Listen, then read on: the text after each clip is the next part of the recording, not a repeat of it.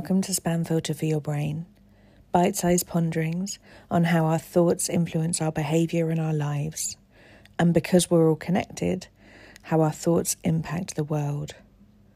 I'm here to help people reconnect with their bodies and declutter their brains.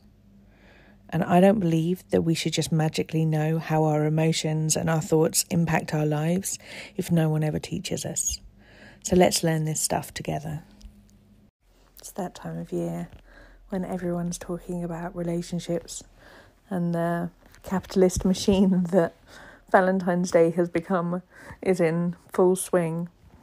And I thought that it was a appropriate time to share one of my greatest learnings about how to heal a broken heart.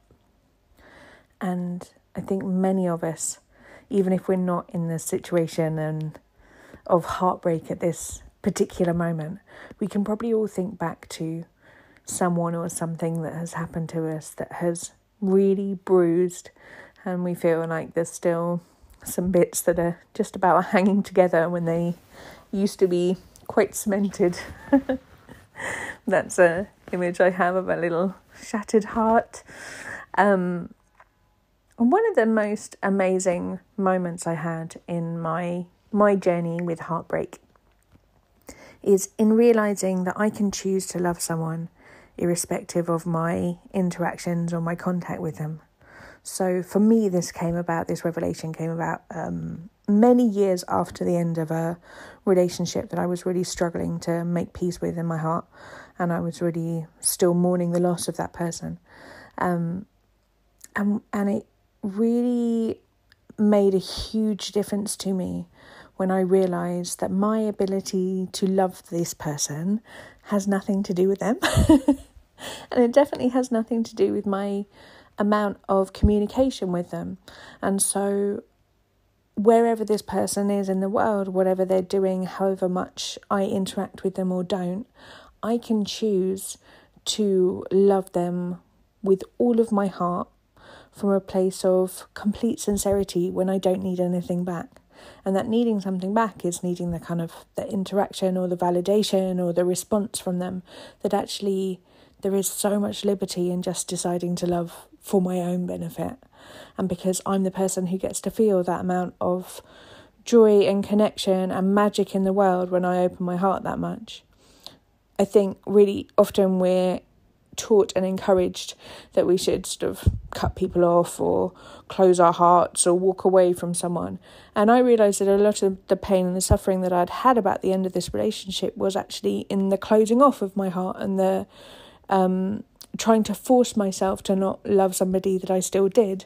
And actually when I realised that I could just love them anyway, I don't need anything back from them.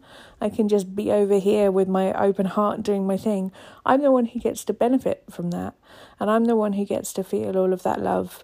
And, maybe somewhere out in the universe, depending on your feelings on energy or spirituality or whatever you believe, like maybe that person can feel some of that too. But also they don't have to. That's not why I'm doing it. I'm doing it because I don't choose to close my heart and I don't choose to close off from people just because I'm not in contact with them. And of course, even if you don't agree that this is possible, or it all just sounds a little bit more hippie fluffy than you're willing to accept from this podcast or from me, this is the way that we love people who've died. This is the way that we can still carry on caring about people who are no longer with us. And we do this anyway. So if we're doing it anyway, like, why can't we apply it to the people who are around us or the people who are still alive? It's so liberating and has given me so much oxygen to realise that I can just choose to feel the way that I feel about people, and they don't necessarily need to know about it. And I don't need to tell them, and I certainly don't need anything back from them.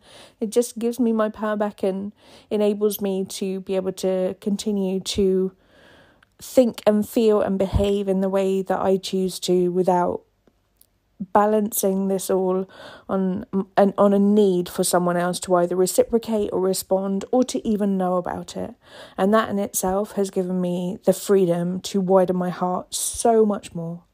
So if there's any particular relationships you can think of where this would be useful, I hope that it serves as some kind of salve to be able to add a little bit more healing into where you want to be with someone and the feelings that you want to have towards them, and also to remove some of the sort of guilt or shame we might have about not being in connection with someone anymore, whether it's by our choice or not, but just to know that we can still choose our feelings about things and we can always choose love.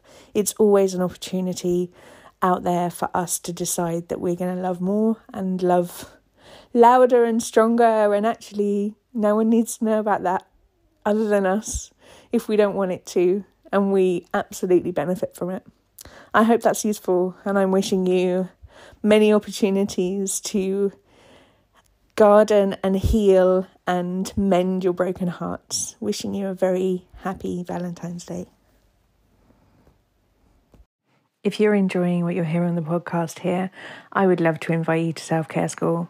Self-Care School is a membership site where we have group coaching calls every week. We have a whole load of courses that you can dip into for whatever suits your needs. We have courses on confidence, body image, timekeeping, how to manage big emotions, overwhelm, loads and loads of stuff in there. You can kind of pick out whatever you want to work on. There is a big library of workbooks, which includes journal prompts and questions for you to be able to apply this work to your own life.